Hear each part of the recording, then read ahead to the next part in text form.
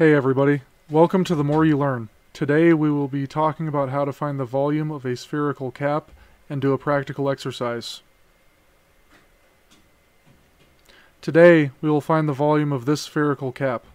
A spherical cap is a part of a sphere that is cut off by a plane.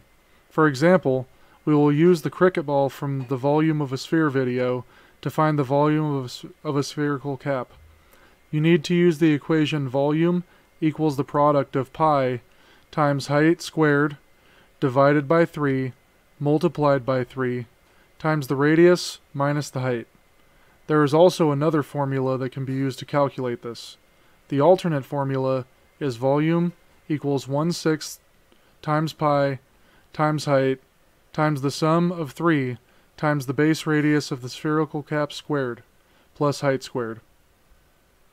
We have the known values of this sphere's radius as well as the spherical cap's radius and height.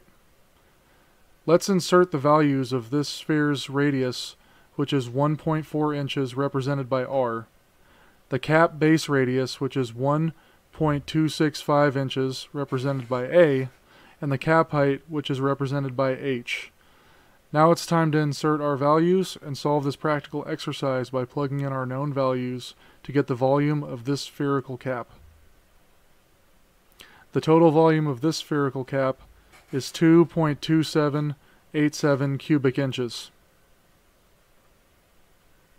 I hope this video was informative for you. I really enjoyed making it.